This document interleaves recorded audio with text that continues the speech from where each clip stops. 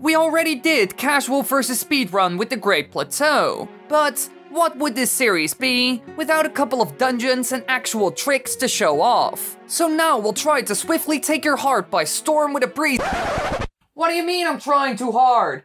Fine. We start from the plateau, head to Impa, then to Hateno village, and back. Then, if we allow it, we are subconsciously led to a Zora waiting for us next to a shrine, who then tells us to go to Zora's domain. As we continue, we find Sidon, who leads us to Zora's domain. This is a journey that can take quite some time and a few deaths on its way, with Sidon being as fabulous as a Zora can be until we finally arrive at Zora's domain. So far, not very spectacular. We start from the plateau and warp to the Magnesis shrine. Here we walk towards the wall and collect some Hyrule herb if necessary. If we jump off the plateau on the side here, there will always be horses waiting to be tamed by us. We have to slowly glide to them and make sure we're approaching them from behind, and land on top of their backs to not chase them away. If done right, we just have to mash the L button a couple of times and we can call the horse our own. Using this horse, we will now head to the Moa Keech shrine on the east of the map. Which horse we got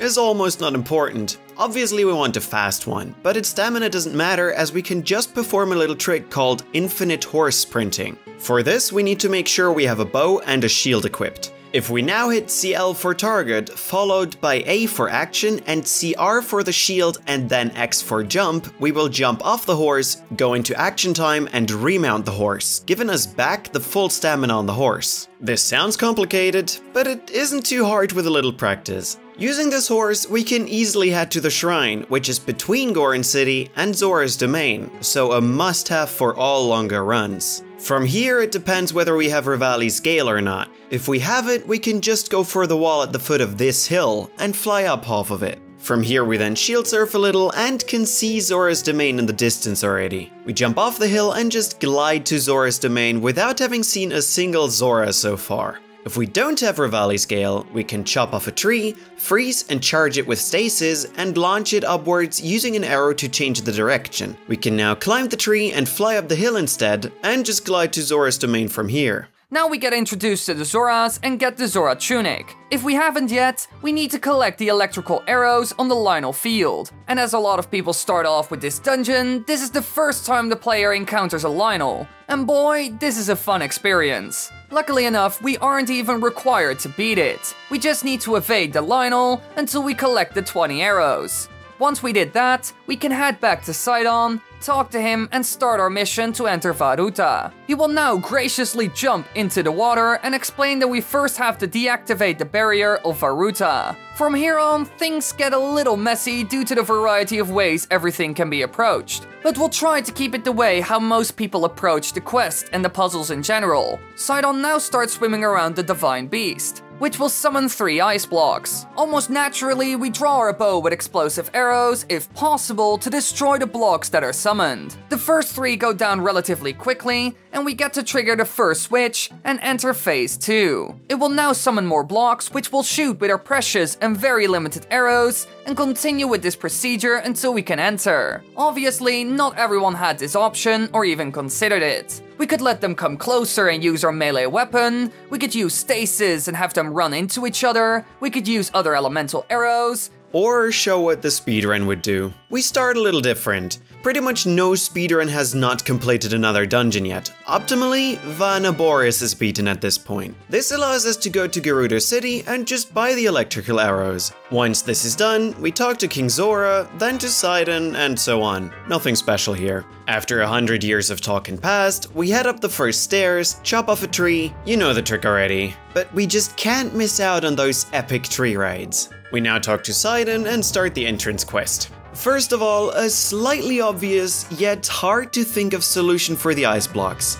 The Cryonis rune. The rune comes in really handy here, as it's not bound to any resources. Once we charge up the first waterfall, we use the glider to adjust ourselves and shoot the first 2 switches, ultimately skipping phase 2. We now deal with phase 3 and hit the last 2 switches. If done right with stamina food, it is even possible to hit all 4 switches in one go, but that is rather precise as this has to be done before Vah Ruta's barrier gets active again. So we'll just accept dealing with cycle 3 and enter the dungeon.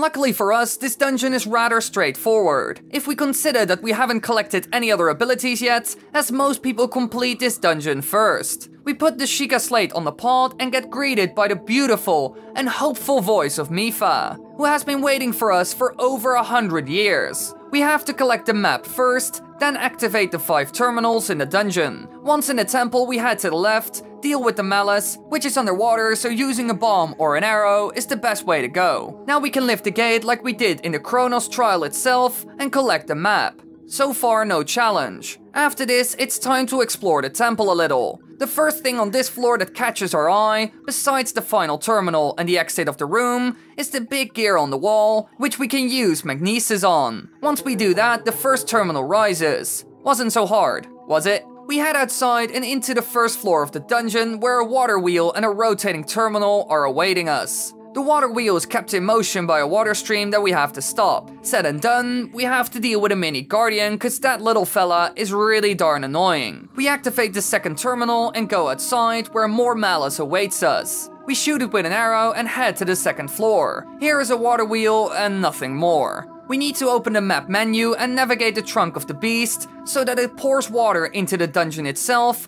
and starts turning those gears. We wait for the ball to trigger the switch and open the door to the third terminal. When the ball is about to drop again, we freeze it with stasis to keep the door open, and now we can enter the terminal. After this, we can use the outside of the bigger gear to activate the switch, which allows us to come back from here from the bottom whenever we want. Outside, we lower the trunk to the lowest point and fly to the fourth terminal. We raise the trunk again to access the top of the dungeon, with a lot of malice and a little hole to access a small, high-up area that we haven't gone to yet. We drop down, get rid of the malice, and open the roof with magnesis. We only have to remove the trunk once again, and voila, the fifth terminal is activated.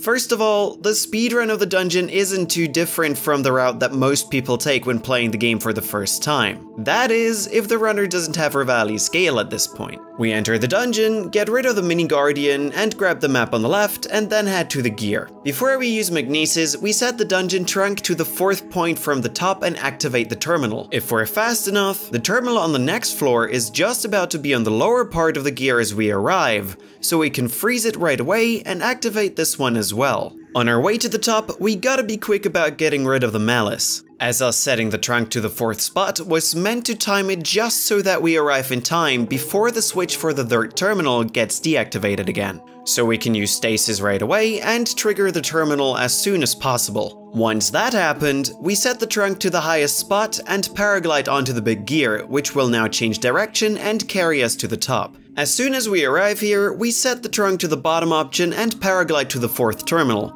Before we arrive, however, we set it to the fifth spot from the top again and can land on top of the trunk to activate the terminal. We glide back, use the hole on top of the dungeon, get rid of the malice, and then open the roof, where the trunk's position will immediately extinguish the fire and we can move on to the boss of the dungeon.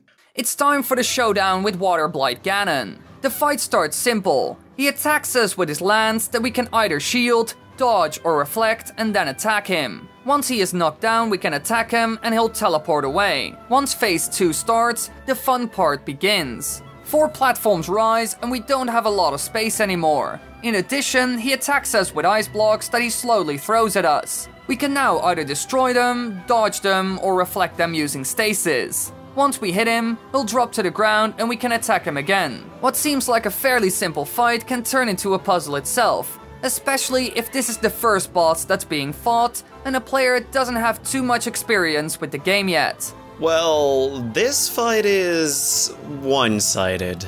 In most runs, we have the Great Eagle Bow already, so the only thing we do is to keep him under attack with either electricity or bomb arrows. This will be done until phase 2, where we then continue the procedure. There isn't anything waterblight can do about this if we manage to hit the eye most of the time and the fight is decided in a relatively boring manner. If we don't have the Eagle Bow, or not enough arrows due to unfortunate circumstances, we start the fight with a Flurry Rush, as Waterblight's first attack is almost always a swing. Using this Flurry Rush, we can now attack him, then use the bow to stun him again, and get to phase 2, where we then will just spam arrows. After this fight, we ignore our rather undeserved heart container and skip Mipha's cutscene to save time. So as you can see, Breath of the Wild isn't as much about glitches as other Zelda games, but still a really interesting speedrun. But wait, what about the dungeon with Rivali's Gale? Okay, let's go. We start off by turning the gear on the right, activating the first terminal and grabbing the map. Now we head back out of the room and use up our first Rivali's Gale, while setting the trunk to the second option from the top. From here we run towards the next wall and use up another one, which brings us to the top of the dungeon. This happens at about the same time the trunk reaches its destination. On top of the dungeon, we use up our third Rivali's Gale to get to the terminal on the trunk. Here we set the trunk to the 5th spot to extinguish the fire and get to the next one. Trunk to the 4th spot and jump off the platform to the terminal in the water wheel. We don't even need stasis with a proper timing to enter the chamber, which will stay open as soon as the terminal is activated. We jump down even further, wait for the last terminal to reach the bottom of the water wheel, stop it, and are done with the terminals. A lot quicker, don't you think? So thank you for watching this week's episode on casual versus speedrun. We hope you enjoyed the video and hope you have a nice weekend. Yep, I sure have no clue what to say this time.